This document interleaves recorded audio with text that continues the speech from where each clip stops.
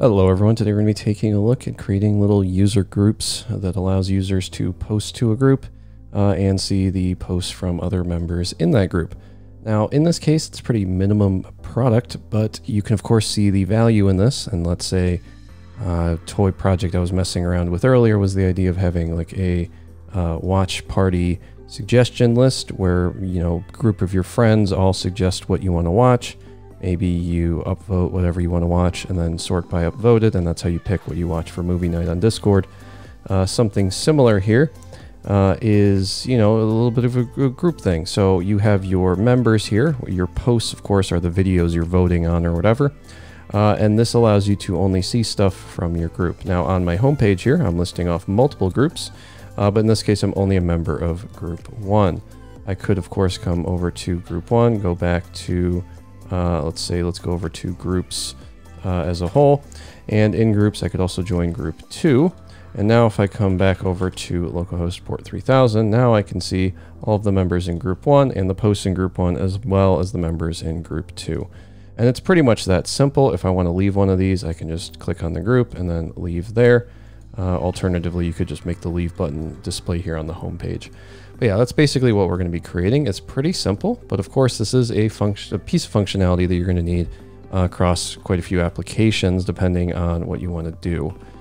So let's go ahead and let's just create this real quick. We'll say Rails new video, and then we'll go ahead and we'll cd into it and run a code dot, which will open this up in VS Code, which is of course our code editor. I'm gonna go ahead and move my notes around while that runs. There are quite a few generation commands for this. And then there's going to be a little bit of like ERB markup that we have to do. But aside from that, we're pretty much done as soon as we generate the app, really. So what we need for this is, of course, Devise. So let's come into our gem file, do a gem for Devise. We can then go ahead and run a bundle command in our terminal. After we do that, we then want to run a Rails G Devise :install command. Let me go ahead and get rid of this so we can do this one command at a time.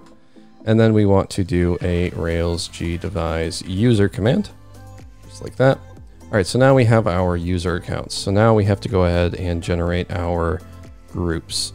So for this, what I think we should do is start with a generator. So say Rails G scaffold for our groups. We'll give each group a name. You could, of course, include more here. For this one, I'm just going with a name. After we generate the groups, the next thing I want to do is a Rails G scaffold post. And for each of these, we're going to do a title and a body of type text. And then we need to do a group : references and a user : references, which is going to set up that belongs to for us. So we can go ahead and run that.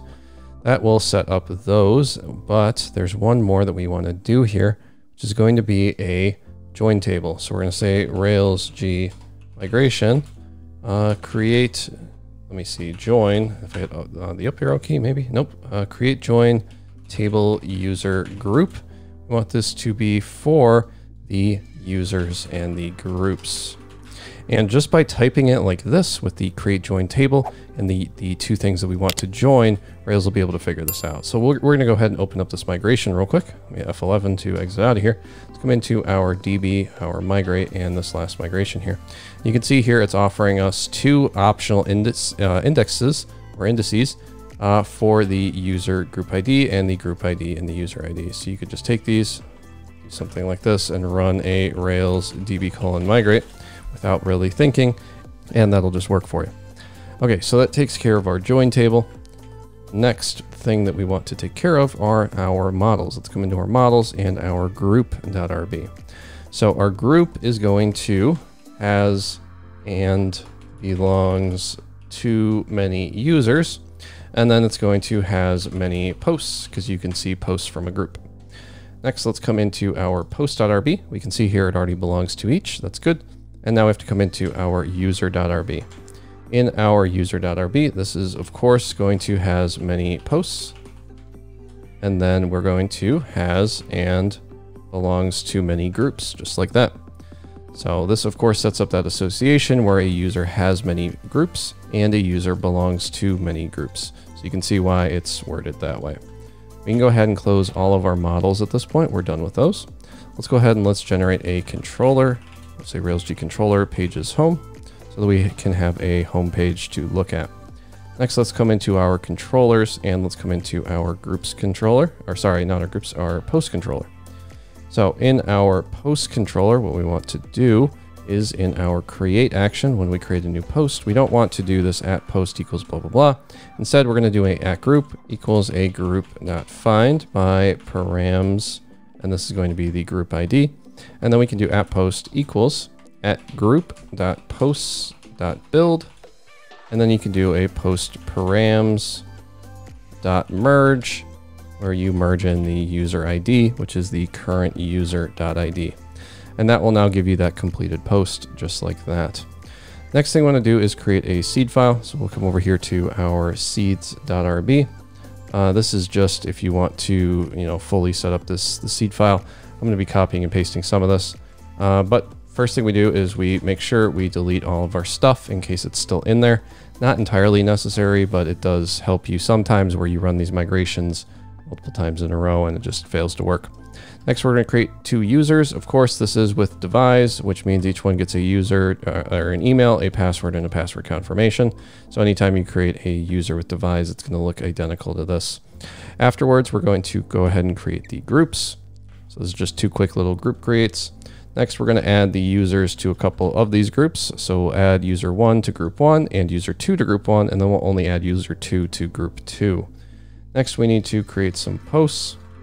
Come in here and we can say, all right, well, we got a group 1. Let's create 2 posts for group 1, which of course takes in a title, a body, and a user. We just pass in those users we just created, which is why we gave them variables.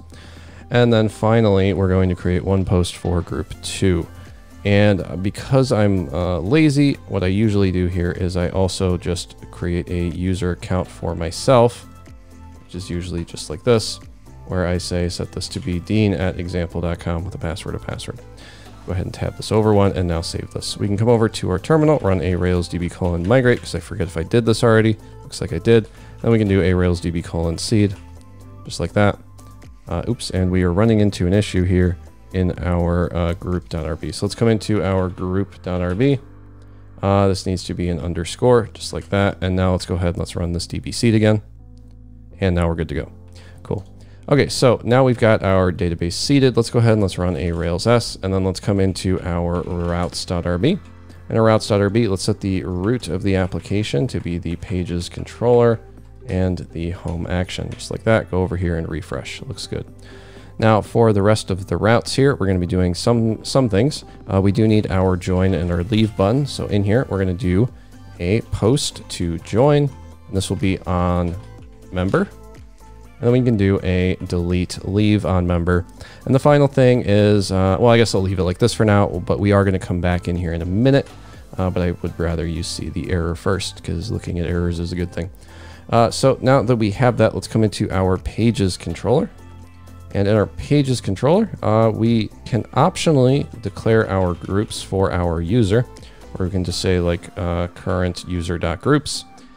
This is one thing you can do, but because of how we're setting this up, we would then have to do a if current user or whatever, or return unless current user. So instead, we're going to leave this empty, and I'm going to show you how to just do this inline. So we're going to come up here to our views, our pages, and our home page. In our home page, what we want to do is do a quick little check where we say if the current user is signed in. If they are signed in, we want to create a sign out link, and then else we'll just go ahead and render a sign in and a sign up button. If we do this and we refresh, we now have our sign in and sign up options here. I'm going to go ahead and sign in as dean@example.com with a password of password.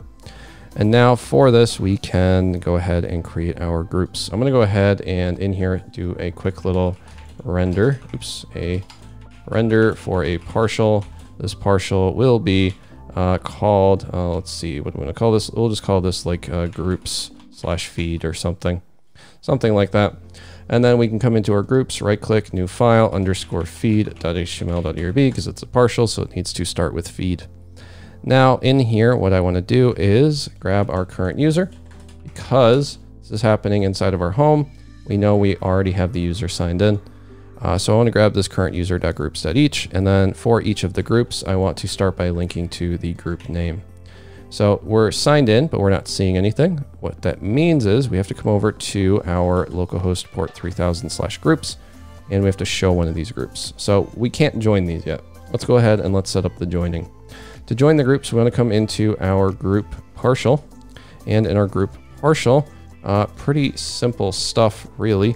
What we want to do is a quick little check if this group.users.includes the current user. If it does, we want to link to that leave button route we just created, or leave group route, sorry. Else, we want to join the group. Pretty simple stuff. Our method, of course, is delete and post respectively. Next, what I want to do in the groups real quick is just list out the members. So we're going to say members : and then we're going to do group.users.each, and we'll just list off the user.email. We can come in here and refresh, but this button won't do anything yet because we still have to come into our groups controller. And in our groups controller at the bottom here, we want to quickly create a join action, which is going to look like this. Grab the users and pass in or push in the current user, redirect to the group URL with a notice that says you joined the group. And then similarly for the leave button, we'll do the same thing, but instead we'll do users.delete, and that'll also work. We can go ahead and close the groups controller now.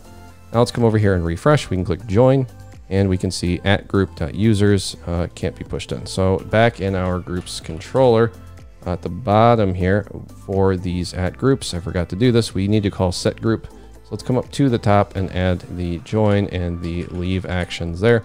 Now let's go ahead and refresh, click on join. You can see you've joined group 1. You can leave, you've left the group. Works pretty good. If we come back to our dashboard after having joined, we can now refresh and we can see a link to group 1. So that's working pretty good. Unfortunately, what I want to do now is in our feed partial here, or I guess actually in our home partial, because this link doesn't really have anything breaking it up, I'm going to start with a BR here, just so that our group starts on a new line. So now we have our group 1. For our group 1, I want to do a couple things. So I want to list off the current members again, just like this. Go ahead and save this, and now we can see here's our block of members. We just go through each of the members just like we did in the other place. Now we have used this twice, both here and in our group. If we use it a third time, we probably want to move it into a partial. Right now we're kind of okay, although you can already see how this would be something you might want to do, you know, in one place, so you have an easier time maintaining it. But okay, let's come down here below our UL and let's display each of the posts. So we grab the group.post.each, do post, and then we link to the post.title with the group post path. And this is why earlier I said we're going to come back to our routes. I want to create this group post path because to me this is just a little bit easier to see what this is linking to. So let's come back into our routes, and the way you can do this is you can just say, well, I want some resources for my posts inside of my groups do block, which is then going to not just give you a post path, but it'll also give you a group underscore and then all of your regular post CRUD actions. So now we can do this. And we can click on post 1 in group 1, and this will take us to group/1/post/1. If we click back to post, this will take us to our entire post page. This allows us to navigate in a way like that, where we can still see group/1. So if we come up here and we get rid of the posts, we can go to group 1 in particular. So that's pretty cool. So that's how we can handle each of these posts. Now at the bottom here, after our groups, I want to do an HR because I like having this horizontal divider for any future posts or groups that we might join. So we come over here to groups again and join group 2. Now if we refresh, you'll see we got our divider here between our groups. And it gives us a little padding on the bottom too. But yeah, this is effectively it. It's, again, really not that involved. It's just a matter of setting it up. And now you have this ability to create these groups where you can, of course, manage it a bit better.